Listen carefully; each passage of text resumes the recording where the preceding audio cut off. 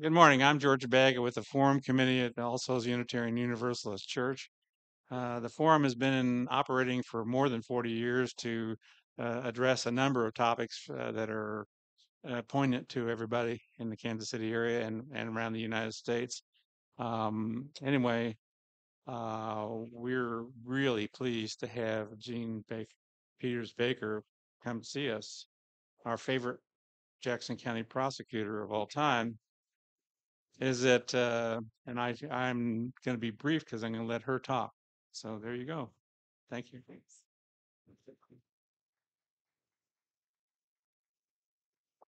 Good morning, everybody. Um, my name is Jean, and we've known each other for a while now, probably. But I'll give you just a brief background. I was an intern in the Office of Prosecutor in the late 90s, and then hired by Claire McCaskill in 1997 or 8 to work there full time. And I pretty much have since then. So I announced earlier this year that I would not be seeking re-election, so I have my term takes me all through next year. So that's plenty of time to cause a lot more trouble. That's the good news. All right, we went ahead and put our mission statement up here. You will probably be entertained to know how long it took a group of lawyers to sit in a room and come up with a mission statement. It was an unpleasant experience, but this is what we came up with a few years ago, and we've kept it. The piece of it about this mission statement at the time we created it to now that has become more important is that we are looking much more at data-driven practices. So one of the things I've done in the Office of Prosecutor is hire data analysts, crime analysts that help us understand what it is we're doing and how we're faring. So that's been a critical piece for policymaking. And it's shamefully wasn't done for a lot of years. Prosecutors' offices were really just a black box. You couldn't get information out unless it was we put out a little press release, about a sentence we maybe received, maybe charges filed. But that was generally it, not our overall data. And today, you can go to my website right now and you can pull up our dashboard, and it tells you in real time how we're doing. We have a second dashboard that is regarding violence, so that you can kind of see as well, how we're doing regarding issues of violence, where those acts occur, and more details about that. All right, I want to go through this. So we're going to have a race for prosecutor in it, and it will be a race. There's at least 4 people now that have said they want to run for that office, and so I wish them the best, and I will make sure that we turn over as steady and stable of an office as is possible, and that we'll be there to help guide if they're interested in that. But here's some things that I think really matter. And whoever the next DA is, you have to keep these things in mind. There are lots of prosecuting attorneys' offices around the country. I am one of 114 just in the state of Missouri. So, but we're all pretty different.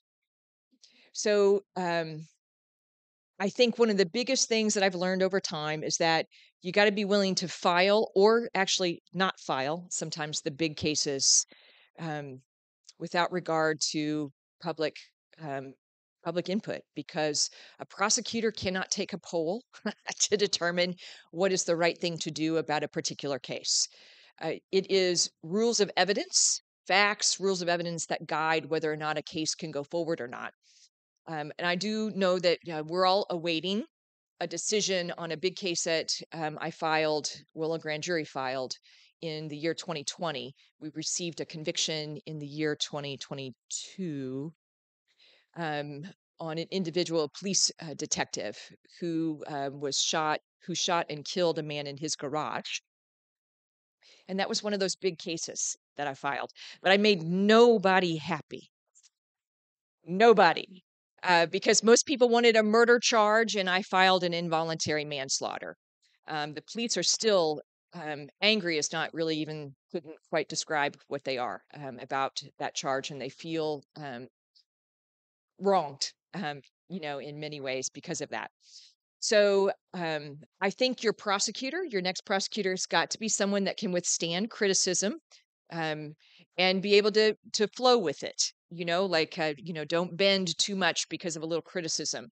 So they got to be willing to take it a little bit. You got to be willing to take it.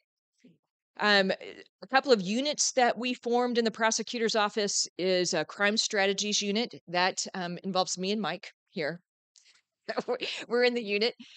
Tony in the back has joined us in the crime strategies unit. Thank you for joining us, Tony. That makes us a mighty unit of at least three. But I'm lying. We have a couple of others in that unit as well that are crime analysts. So we really do look at crime holistically. We study crime so that we can better understand at a macro level, how can we impact crime, and what are going to be some of the consequences for policies that we roll out. We want to think about that. We don't want to just bend crime. We want to bend it responsibly. I have a conviction integrity unit. I'm going to spend a little bit of time showing you why. There's an individual by the name of Kevin Strickland that my office had to fight really damn hard to on a really, I'll just tell you all the way I see it, ridiculous set of facts that shouldn't have been. We should not have had to fight that. But we did, and he's been freed. But that is through this conviction integrity unit. That is a unit that looks at past convictions and see, to determine whether or not we made a mistake, and then correct that mistake. I regarding homicides, because I've been a prosecutor for a long time, there's some things that I've learned. Like you want to have some kind of strong rudders in place when it comes to whether or not to charge or not charge a homicide. Everybody wants all homicides to be charged, but nobody wants the wrong person charged. So that means we're going to be stuck in some conflict with some members of the public, victims' families sometimes, when we think the proof is just not adequate to get there. But it's important, although I've been a prosecutor for a very, very long time. It's important sometimes that the guilty go free, that we don't wrongfully convict the innocent. There's so, and I know that now so much more intimately than I did a few years ago. I understand it at a level, when you sit in the living rooms of individuals, victims' families who believed that your office had done the right thing. They believed your office had convicted the right person. And 44 years later, you have to tell them that we didn't. Those are hard conversations to have. And with 44 years of time, you would expect that a lot of healing could happen and that it wouldn't be so raw. But on each one of those families that I met with, it was raw. And I hurt them all over again. The system hurt them all over again by explaining how we got that wrong.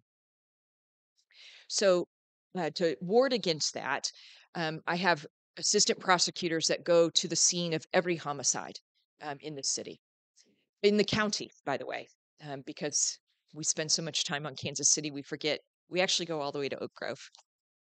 So, we have to be ready wherever crime happens. And so I think it's important that you're at the scene. It's at that yellow tape. Sometimes that you will see things differently than a police officer will see them, because we view rules of evidence, in our mind as we look at cases. Police officers look at all possible evidence, while prosecutors look at only admissible evidence. What's only going to be admissible in a courtroom. So there's immediate conflict regarding that. And so it's important for prosecutors to help guide through those very early moments.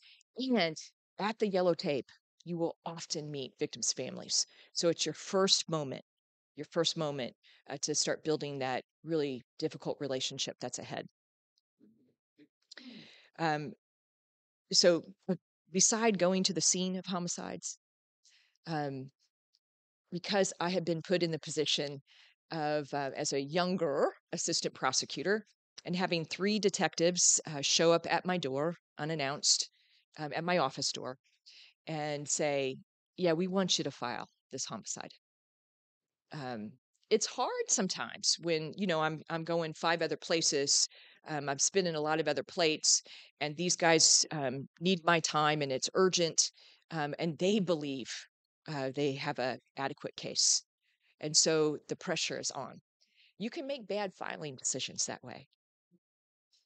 I know that from experience. So, in order to ward against that, the way I don't allow that anymore to happen. We have a homicide committee, and that is a group of senior lawyers sit around a table and we really kick the tires of the evidence. We look under the hood, we kind of poke holes in it, we bring jury instructions. Because we do that, our cases are a lot stronger than they used to be. And it also shows up in our outcomes. Our outcomes are a lot stronger than they once were. So I feel more confident in the cases that we are bringing. Not that before I felt like we were bringing a bunch of innocent people to trial. I didn't, but I feel more confident that our convictions can withstand the test of time, as even as some evidence might fall off over time, that there'll be other evidence that supports that. Um, but we do really unsexy stuff like Giglio and Brady flags. Um, this is important. These are cases. Giglio and Brady are cases. And those cases say that the prosecutor is responsible for notifying the defense lawyer of credibility issues regarding police officers. And, I mean, you have to have a system for such a thing. I read in the news recently about a former DA of an office that said she didn't keep flags in any kind of systematic way. They just had a mental list. Just mentally they knew. Like, I mean, that's not possible. That's not possible. You have to find a systematic way to handle this. Now, this is not to also defame prosecutor or police officers, because sometimes, police officers may have an issue, and it doesn't mean that they are forever injured as officers, that their credibility is so poor that we'll never use them again. It just simply means that that information, we seek it, we provide it to a judge, and then we just, the judge decides whether or not that information should come into evidence against a police officer at trial.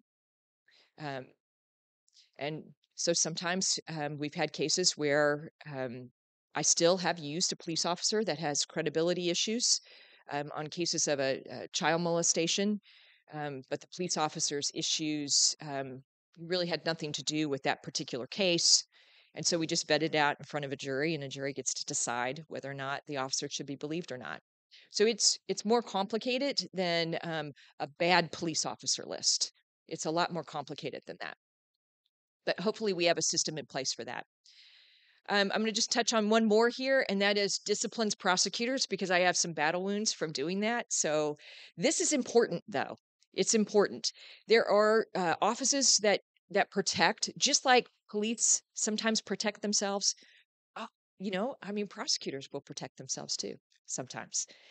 And when I first came into office as appointed as the prosecutor, I had to fire 3 um, prosecutors for all different reasons. But 2 of them had serious ethical issues, so much so I had to also report them to Missouri Bar.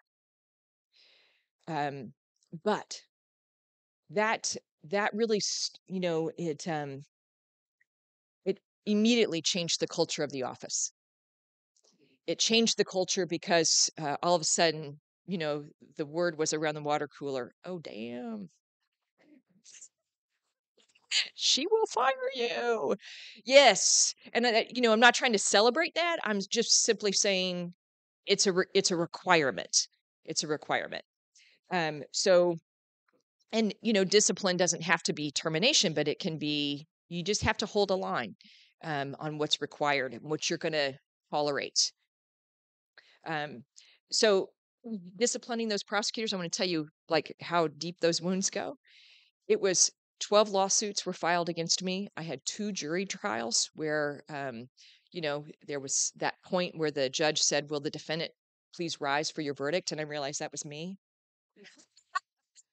Um, took 6 years. to litigate those 12 cases. It cost money to do that. We were successful on all 12. Um, but I also had to take on a very, very powerful labor union.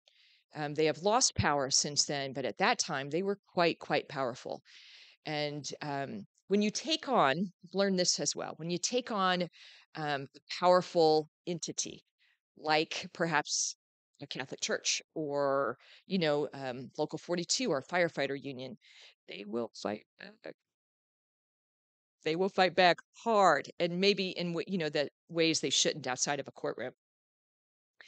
Okay, so we had this little case. You know, I bring this up because this was very early in my career. In fact, I was um, I was at a podium being sworn in to the job when a prosecutor in the office came up to me and he said, "Hey, we are asking for a search warrant right now to go to a law firm to receive some documents that we believe are being held on behalf of the Catholic Church." And I'm like, "Wait a minute, hold on. Wh- that's not something generally do. You pick up the phone, you call, you call the entity and say, we'd like you to hand this over." Um, but that's how this fight began. And then I just started kind of peeling back a little layer and another layer and another layer. And we found ourselves, um, I made the decision to put this before a grand jury because I needed to have it investigated. So that grand jury process allowed me, to really kind of steer my own case, steer my own investigation. And we ended up with a misdemeanor charge that the bishop did was found guilty of later for failing to report suspected child abuse. I think this case, now that we're so far past the outcome of that case, I do think it mattered. I do think that it started to change the trajectory, um, probably not just of the Catholic Church, but of the Catholic Church. They had many, many lawsuits, but the problem was that they could afford to pay those. And so they just kept paying them. Sometimes civil lawsuits can really bend an organization, yeah, to change. But this one seemed to need a little more. I didn't do it for that purpose. I did it because I believed what he did was wrong and he should be punished for it. Um, but we'll take other outcomes that are good. All right, so I think I'm going to flip through some of this. We have many things that we wanted to talk about today, but we don't have much time. So I wanted to talk a little bit about this case and how cultural competency, in my estimation, really matters, and why I think your next DA should demonstrate that they have that skill out of the gate rather than learning it on the job. Um, this is Kevin Strickland. This was, poor guy. He was so broke down. This was when he was still incarcerated. He was in year 44 of a hard 50 sentence for a triple homicide that had occurred where a fourth person had been shot as well. And I think some of the things that really got Kevin charged is that at the time he's 18 years old. He didn't look like this. He was 18. And he made some real inflammatory statements. There's some dispute about what he actually said. Um, but even Kevin would agree, yeah, I said some stuff, that I probably shouldn't have said. Like, he doesn't, that one of the statements was, I didn't do this. So, you can't do this to me. And he was very angry because the detectives were, also showing their prowess. And he says something to the effect of, when I'm back out there on the streets, you better get the draw on me first. Something an 18-year-old would say, but probably not something you want to say to homicide detectives. Probably not. Another thing that got him is that he had a familiarity with the actual killers in the case. He did know them. They were part of his neighborhood, though. He went to school with some of them. And so that statement, he had to be good for something, is a statement I've heard many times before. What a dangerous thing to say. Reckless and dangerous. But I've heard that before. The hair, the hair, the hair was pretty critical here. Um, so I want to kind of flip through this case real quick and tell you about the hair. But this was a triple homicide that occurred in 1978. This is what Kevin looked like. This is what Kevin looked like. This is the house on Benton where those murders occurred. They were really, really awful. People were tied up and shot execution style. And in fact, the fourth surviving witness was tied to her best friend while they were both shot. Cynthia, my surviving witness, pretended that she was dead so she wouldn't get shot again. When the killers leave, she unties herself from her best friend, knowing her best friend is most clearly dead. And she crawls out of the home to a neighbor house, and then police come. I didn't want to, name the actual who we think is the actual suspect here, but you can see Mr. Strickland at his booking photo, um, and you can see who we think is the likely third suspect in that case. And it's not a doppelganger, but it is I can see how you could make a mistake. They're both, you can't tell from these photos terribly well, but they're both about the same skin tone. They're both really close to the same age and this, same height, pretty close, and the same weight. So, you know, it identification can be a tricky thing in our business, and luckily we've learned a lot about that over time. Before I want to get to the hair, I want to talk to you about there are two separate juries for Mr. Strickland. The very first one was an all white, I'm sorry, had a lone African American juror on it. Everyone else was white. This was before a United States Supreme Court called Batson that prevents this kind of misbehavior now, but at the time it was allowed. But that first jury hung. It actually hung, meaning one holdout just happened to be the lone African American female, said, I don't think he's guilty. I will not vote to convict. Imagine the pressure in a room when 11 other white people think he's guilty. So, as the tale goes, I can't affirm all of these things being true, but the story goes that the young prosecutor leans across the counsel table and says, we won't let that happen again. And they didn't. The second jury is picked a short time later, and it is an all-white jury. And of course, they do convict to a hard 50 at the time, and 44 years was actually not even quite enough time for our governor to free him. So we had to do it the hard way. So my surviving witness, Cynthia Douglas, says the man wielding the shotgun had a natural in his hair. His hair was in a natural, but Mr. Strickland clearly has braids. This is important because the murders occur at 8 p.m., but it's that next morning, 6:30 a.m., that Kevin is arrested. So you have about 10 and a half hours. So there were a lot of issues with the case that don't involve the hair. But one of the things that we discovered about his hair is that it's really an impossibility that he did this. If you know anything really about black hair, you're going to know that's not possible.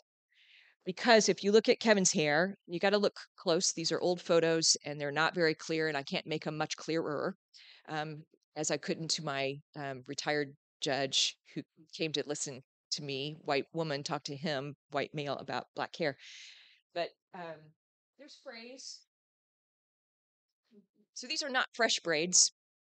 And it's just not possible that if he had a natural at 8 p.m. and he's wielding the shotgun, killing people with a natural, that he would then go home, have his hair braided, make it look messy. So because it's just, that's not going to work out. That's not going to work out. I don't know what the lone holdout really thought in his first trial, but I bet she knew this. I bet she knew this. Um, Even though I made these arguments to a judge, I actually put a woman on the stand that could talk about black hair. He was unimpressed and thought it was it kind of a foolish point. But to me, knowing a bit about black hair. Thank you, Patty, for helping teach me about black hair. Um, it it is an impossibility. Now there's some other stuff, like we retested the prints on the shotgun, and they weren't Kevin's. And we tested the 356 prints left in the home, and not one of them belonged to Kevin Strickland. And Cynthia Douglas realizes that she made a mistake. She sits in the back of the courtroom for a co-defendant, um, Vincent Bell, who is pleading guilty to the crime. When the judge asks Mr. Bell, "Why are you pleading guilty today?" he says, "Because you all convicted a guy who wasn't even there. So I'm trying to get the best deal I can." And Cynthia Douglas is sitting in the back of the courtroom hearing all of this. And that went on for quite a while.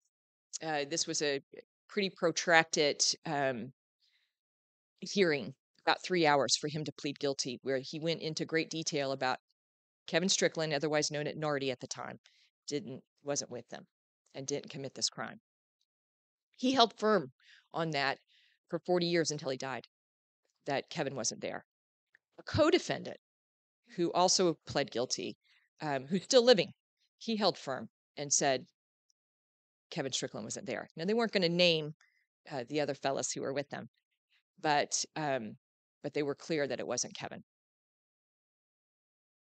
So Cynthia tries very hard to make the world know that she made a mistake. So we believe she told that same young prosecutor in the courtroom that day, in the back of Vincent Bell's hearing where he's pleading guilty. And I don't know what was said after that, because Cynthia Douglas died. But I do know nothing happened. I do know that Kevin continued to serve. So that's kind of a close-up of hair. It's best we could do. Cynthia Douglas, I'd like to just say about her for a moment. How could she get it so wrong? How could she be so very wrong? I know how. I believe I know how. As she climbs out of this home, where 3 people inside are dead, including her best friend. I don't mean to be overly graphic with you, but she has her best friend's brain matter on her because they were so close to each other when her friend was shot. She's also shot. So she has fresh bleeding wounds. And because you saw the picture with all the people that surrounded that house that night, this was a big deal. Many people showed up to the crime scene that night. But so did, I'll call him her brother-in-law. It was a fellow her sister were seriously dating. He comes flying to the scene. She describes to him who um, who the people were that she believed were there. She was able to name Vincent Bell. And another fellow she was able to name, Adkins. And then he says, "That sounds like Nardi." So he kind of fed her the name. He too, was just trying to help, because he said, "I saw them together earlier that day." So she becomes somewhat convinced. She gives that name to the responding police officer, Nardi. I believe Nardi was with them as well. And he's the one wielding the shotgun. And then she goes on to the hospital. She gets her wounds sewed up. And then she immediately goes to the police department after that. Now, she still hasn't showered. So she still has her friend's brain matter on her while she gives a statement to police. That's traumatic. She's had a very traumatic evening. Now, because the world only, in Missouri says you must file within 24 hours or you release people, this can be a problem. To release someone you believe is a killer is hard. I've had to do it, and you want to make sure you get it right, but you also don't want to put the public at more risk. Maybe the FOP, that's the Fraternal Order of Police, maybe they have something right here when they require 2 sleep cycles by a police officer who did a shooting before they speak, before they give a statement, because of that trauma that they're in. We just don't allow the same for victims. So we, as prosecutors, have to be much more mindful about that. Okay, I'm going to flip. This is Kevin today. I thought you might want to see Kevin. He's been out for a couple of years. He's gotten a lot of health care out of prison. He stands on his own 2 feet now. He is no longer in a wheelchair. And actually, he left me a message just probably about 2 weeks ago. He was on a run. He was jogging for the first time. So he's really doing well. Um, all right. Um, oh, this is just maybe me being a little petty because I'm still a little mad about this, Kevin Strickland, because I had to go up against other state prosecutors, the Attorney General's office, who fought to keep him in. But they have the same ethic I do. They take the same oath I do. So I don't know how you can intellectually get to a position where you're fighting to keep somebody in prison when all the evidence says we got it wrong. Sometimes issues they're more gray and muddled than this. Kevin Strickland's case was not gray. It was very clear. So I'm going to be mad about that for a while. So quickly, we do some other things. We take now we take trips to Montgomery, Alabama, where we send a group of people from law enforcement, courts, prosecutor's office, so that we can learn more about America's very complicated and still very secret racial history and how it intersects in the criminal justice system. And this is hard, but these trips are important. And then you come home and you see, oh, that's right, Jackson. There's Jackson on a horse in front of our courthouse. What message are we sending?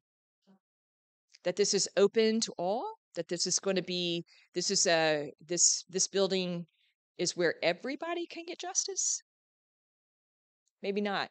So the statute voters in Jackson County decided to keep Jackson where he is in the year 2020 on the ballot, but we put a plaque at least on Jackson to at least acknowledge, his a better context of his history. And I'm not trying to defame Andrew Jackson. It's just history. They're just facts. The Trail of Tears was a real thing. And what I can appreciate, at least during Jackson's time, is that um, the Trail of Tears was actually called the Indian Removal Act. And don't you just appreciate when legislation just says exactly what it is? Today, that would be called something quite different, and we'd all wonder if there's some good news behind it. Drugs, I've talked to you all about drugs before, but data analysts have taught me in my own office doing a deep dive on our own data that we had a grotesque problem in the office. I was unwittingly taking any cases that were brought to me, and if the evidence was there, we filed them. That would presume that all parts of the city were being policed in the same way. When we looked at it, yeah, someone laughed in the back. Um, what we learned here is that our drug cases, I knew, would be racially disparate. We knew there would be a great imbalance, but this was far beyond what I ever imagined it would be. Our buy bus cases were 81 to 84% of those cases in my office were people of color. Let me be specific, more specific. Black people. And what is a buy bust? That's where police just are going to they suspect somebody as a drug dealer, they start buying drugs from them, and boom, now we have a felony. All drug cases, however, in the office had a really lopsided, in no way that no one that could be explained, racial imbalance. All of it. It was really shocking how bad the numbers were. What we also learned is that those drug cases were not tied to violence in any particular way. Only about 25% of our drug cases had any connection to violence, not just in that case itself, but in the person's whole jacket. So, what I had been taught as an assistant prosecutor is that drugs will equal violence. You just wait for it, it's a straight line, it will happen. But that's actually not true. Well, our data says it's not true. 5 years of our data, and I used a very wide definition of violence, very, very wide. I included child endangerment charges in there, and that could be your kid was in the car when drugs were discovered. That's really probably not there, but I was trying to make it as broad as I could. Um, and shockingly, guns were not as nearly as prevalent as a connection to these drug cases that as I anticipated they would be. Um, I don't remember that stat. Do you, Mike, on how many people were connected with guns? Yeah, maybe it's 33% of our cases of all drugs um, had connections to guns or a gun present in the case. It was surprising, surprising. So the other not surprising piece is where those cases came from. Troost is really the line of where the cases came from. Not on this side of Troost, on the west side. It was on the east of Troost and around just south of Independence Avenue. So just shows you a little bit of how deep we went into the identification of drugs. We wanted to see everything we could figure out about drugs, and we went back 5 years with our own data. We tried to get other people's data. I tried to get the federal government's data as well, since I had data analysts that were able to do this kind of work, but I couldn't get that. So we went with the data that we had, and it was a lot because, by the way, this amounted to about 1,400 felons coming out of the Kansas City, Missouri Police Department to my office annually. Think about that, 1,400. And what were we achieving? So we changed the policy. We changed the policy that now, if you want to bring me a drug case, you feel free to do that, police officer, but you have to show me that this person has a nexus to violence in some way, or that they're a neighborhood nuisance. That means, the neighborhood said, hey, we want you to do something about this person, because nobody wants a drug dealer on their block, an active drug house. So we still carry them, but those are far, far, far fewer in number. Now, I did this because the year was 2020, and I thought, how are we going to survive here with COVID and keep this system moving? I was trying to figure out how can I just pare it down and go to cases of violence? What else could I do with, any other section of cases? I never expected to find quite what I discovered with KCPD. The good news is my other police departments in Jackson County, they didn't have these kinds of policies where they really worked hard to find drug cases, build drug cases, and bring them to the office. It was really just that one department, but they're a well-resourced department in that particular unit, and so we changed it. And so now, like I said, we have a new policy on drugs, and it really dropped the filings from about 1,400 annually to about 300. So, okay, so questions, anybody? Hang on a minute there. We're going to take up a collection. I have a new drafty Ah, collector today, Ken Smith. He'll be collecting the offering, and then please make your questions in the form of questions rather than statements. You are, you are. Come ahead if you or line up here, or if you'd like to give it. Then I get the come. There are a number of new citizen-led groups around town that either have been functioning a while or just started functioning. Are there any of those that you're particularly encouraged by, yeah, or not necessarily an official endorsement, but you like what they're doing and you're hopeful that they will succeed? Could you talk about any absolutely. of those? I'm really excited about some of what's happening in Kansas City from a social services perspective. So, Combat, since I oversee this tax, I should make this plug. Uh, Combat is a very important tax. It allows funding of prosecutors' offices and, in our Jackson County Jail and police, but it also gives money, a lot of money, to treatment and prevention of crime. Um, drug treatment, whole variety of issues.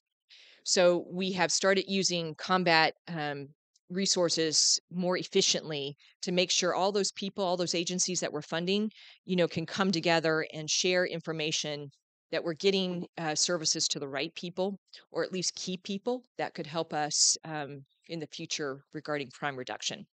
They are working with a variety of organizations like KC Common Good as well.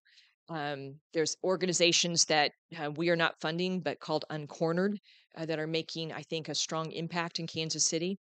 And back when Daryl Forte and Mayor James and I launched this focused deterrence effort, and we dropped the homicide rate to a 50-year low, we didn't have any of this. We didn't have this kind of social service support. So now it exists. So we just got to get law enforcement and prosecutors, back to the table, and we're working really hard on that so that we can, kind of carry the law enforcement piece of that responsibly with the social services piece. So I'm very hopeful that once we do that, once we kind of get our gears rolling, um, that we can make a real safe city again.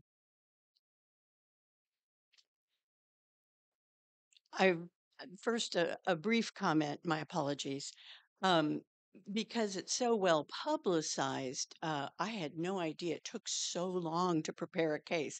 I've been watching the Trump cases as they evolve, and the, in spite of overwhelming evidence, et cetera, it just takes a really long time. So I'm amazed at what prosecutors have to do before they actually file a case or bring it to a grand jury. Anyway, having said that, based on what Jeff was saying, there are interventions that I've heard of, like working with people who were shot but not killed, Yeah. so that they don't, go back to the streets and try to get vengeance, but also really, really focused policing on troubled areas, which, seek to find out who the folks are that are causing the problems and so on. Which strategy do you think has the best chance of lowering our crime rate, which is just like crazy? I think if we went back to a focused deterrence effort, it's how it's deployed, it's how it's implemented, I guess, is going to be its level of success or not. And then there's a pretty frayed trust, with the community and law enforcement. So that must improve. But one way that could improve is if law enforcement is able to show that they're a credible partner, meaning an act of violence occurs in that community and it's solved. The case is solved and it's brought to the prosecutor for prosecution. And now it's about 1 in 2 homicides get brought to me from Kansas City. That's not true in Eastern Jackson County. Their numbers are a lot higher. Their their numbers are actually a lot lower. So they had, but their solve rate is much higher. It's that's explainable in that way. But non-fatal shootings must be handled as if it's a homicide that just didn't quite occur. So we have to put that kind of a time and attention on that case and give it the import that it deserves, because it stirs up a whole mess, for a family and a community. Um, and when we just allow a non-fatal shooting victim to suffer on their own without service or regard, our law enforcement system that's able to address the harm that's happened, um, I think we kind of deserve what we get in return. Then we have to lead what a healthy community would look like, and a healthy community does not allow a person who's been shot and injured to suffer on their own, and to figure out, how to put one foot in front of the other, how to support their family from lost income, and all the things that can happen. So I don't know if I've answered your question, except I do know that non-fatal shootings need to have a particularized focus.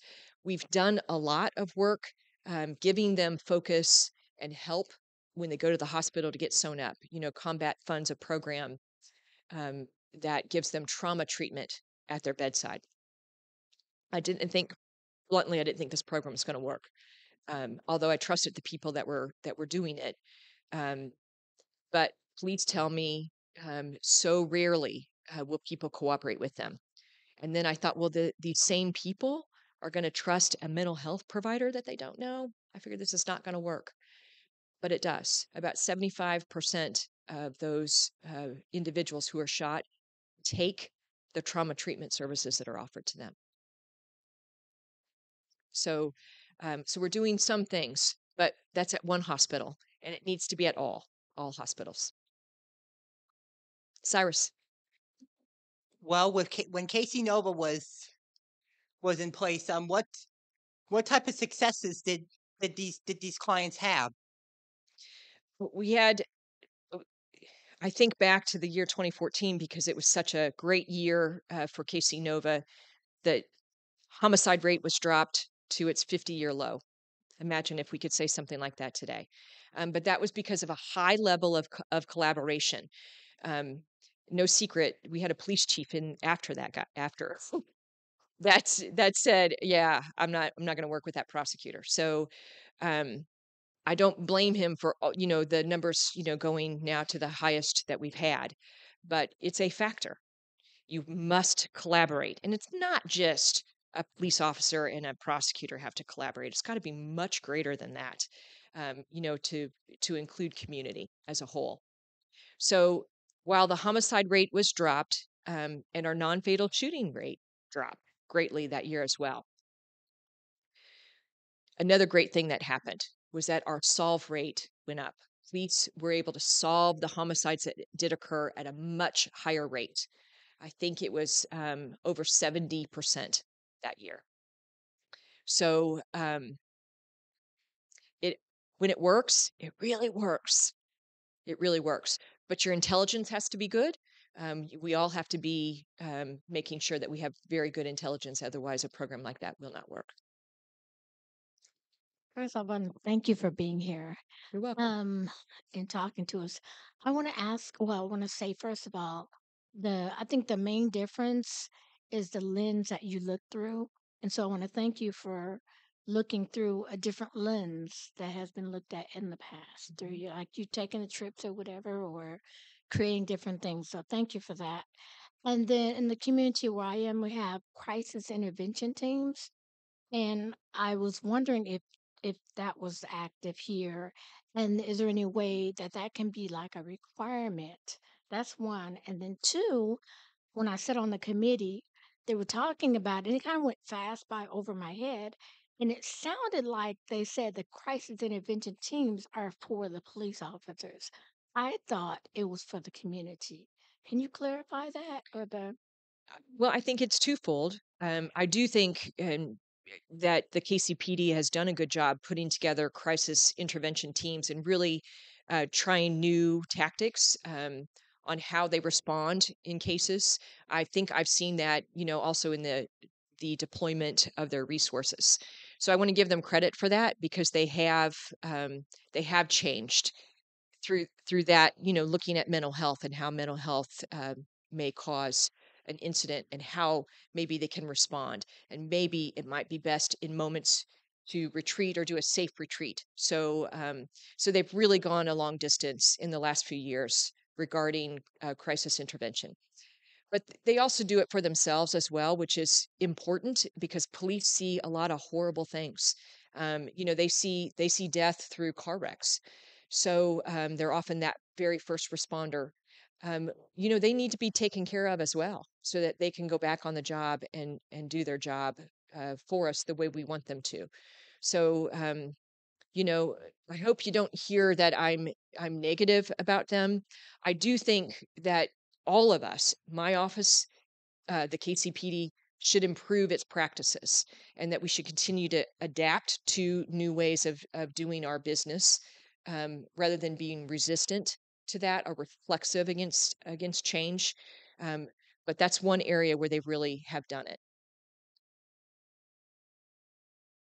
With the data collection that you're doing or have been doing, are They you want you able to step a little closer to the mic. Closer. This is on YouTube. with the with the data collection that your office is doing now, are you able to tease out or see what the groups like Aim for Peace or other peer type of groups like that, what kind of impact they're having, if any? It is difficult for us to ascribe a um, where the change is actually happening, unless it's something pretty large. Like in the year 2020, homicides dropped so low, we actually take credit for that. Although I'm sure, there are organizations like Aim for Peace that would say we had a lot to do with that too. And they probably did. But it's difficult from a data collection standpoint to understand necessarily, um, what was really bending the change without time. And in law enforcement, we tend not to be given time. People want the answer right away. But to get a complete answer, it does take um, time away from the problem to kind of see what happened. That's why I feel like I can look at my early years in office much more effectively than maybe the ones that are I'm living through right now. Right.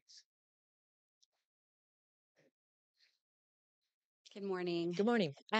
When you were here several months ago, you shared with us like rates of different types of crimes that were solved. Yeah. And I think you said nationally in terms of fraud, financial crimes, like nationally, it was about 3%. In the Kansas City area, it's about 2%. So in my family, my father was financially exploited the last 9 months of his life, and probably about $2 million was stolen. And we have financial records detailing about 1.2 million. And I had to interact with the Kansas City Police Department several times, and they were so rude and dismissive.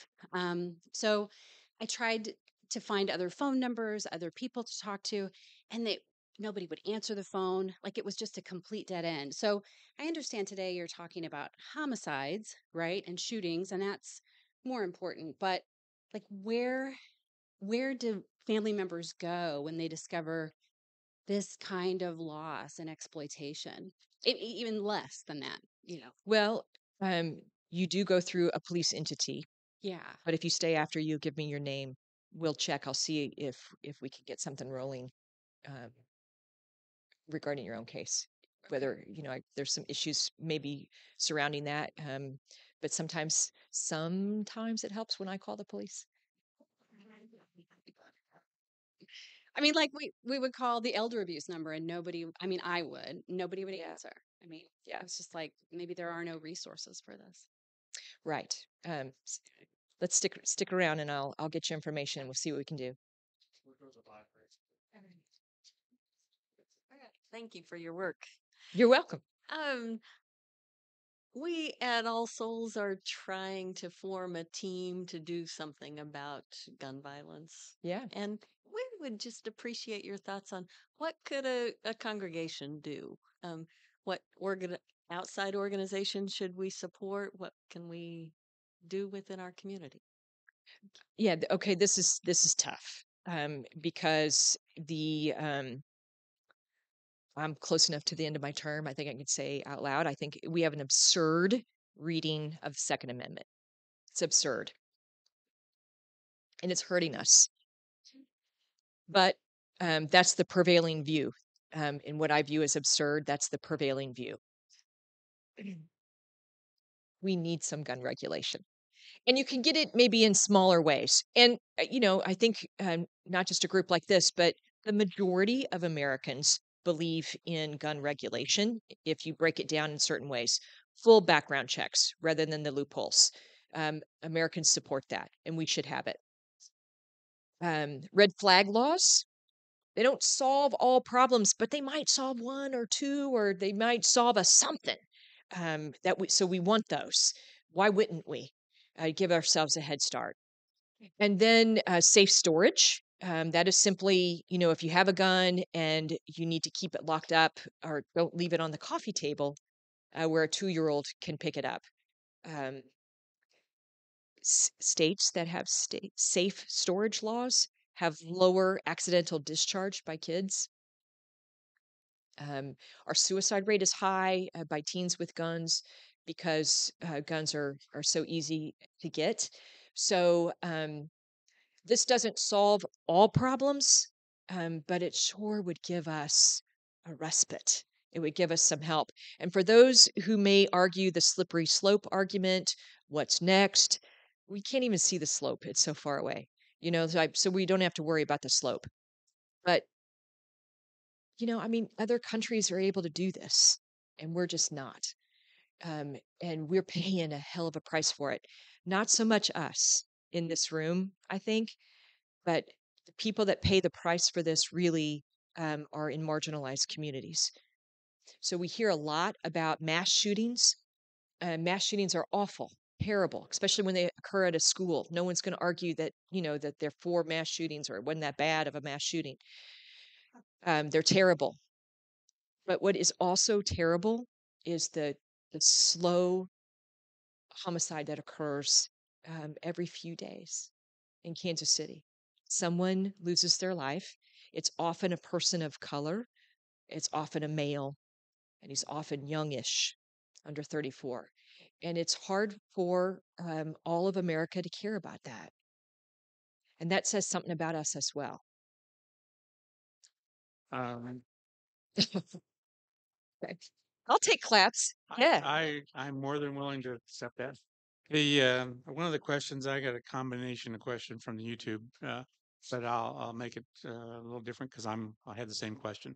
You shared some thoughts about the anti-trans laws that are in effect. Would you give your thoughts on the state legislature's laws regarding trans and drag queen and those kinds of situations? Thank you. Well, drag queens, we spent a whole legislative session really worrying about drag queens. And I'm not really, I'm not really sure what to say about that. It was bizarre, and I still find it bizarre. And maybe I'm grateful that I think it was Columbia, Missouri sponsored, it had some school event where a drag queen was present and maybe even had the mic for a moment or two. And that kicked off a whole legislative session regarding drag queens. And I maybe, like more bad stuff would have gotten passed if it weren't for that drag queen. So it's all in how you look at it, I guess. But trans people are individuals that are marginalized, and any group that's marginalized is going to be more prone to crime and violence. And so I think we should have done the reverse. We should have done more things to protect them than malign them. What would be the impact on crime if we could manage to get all kids through high school without negative encounters with law enforcement? Yeah, that would be huge.